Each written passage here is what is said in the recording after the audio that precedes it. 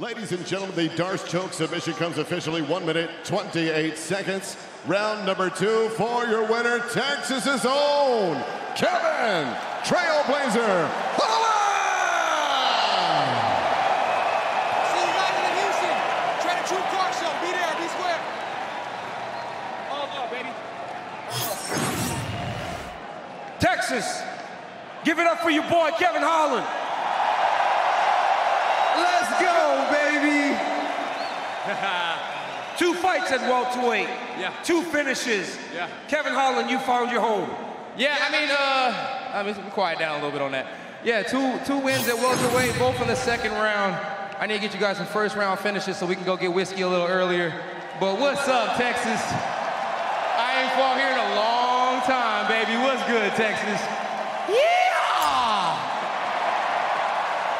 Kevin, let's take a look at some of your work up here.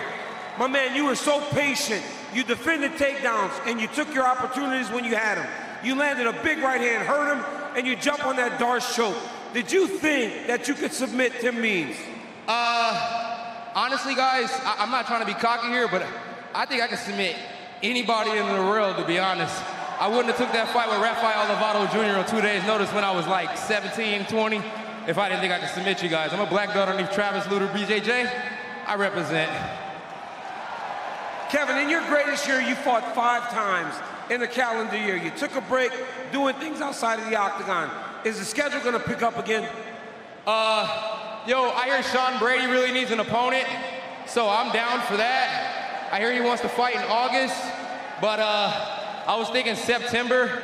So, Sean, if we can figure something out, that'll be my 3rd fight this year, and I still got time to do 2 more. We don't slow down, we step it up. Well, congratulations, my friend.